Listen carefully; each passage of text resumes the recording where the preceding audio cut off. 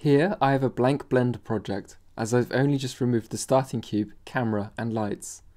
To bring in simulated content from the RADiCAL cloud into Blender, open up the sidebar window by selecting the small arrow next to the navigation gizmo or pressing the N key, and then select the RADiCAL Live tab. In the interface, put in your room ID and account key into the respective fields at the top of the interface.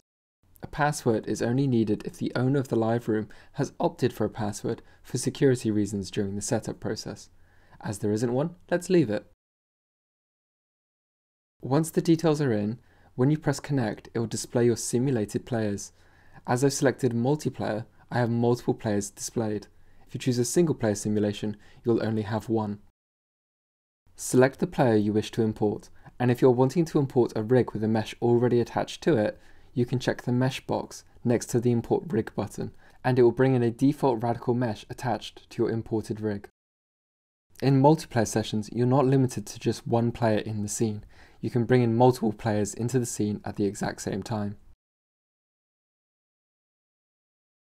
If you're finding that you cannot change the transform of a rig within the scene, you must temporarily disconnect from RADiCAL Cloud, and this will allow you to move the scene contents and rigs as you desire.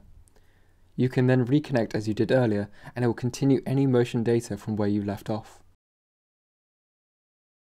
To remove a player, click the cross next to the player ID within the plugin, and then delete the scene hierarchy of the player.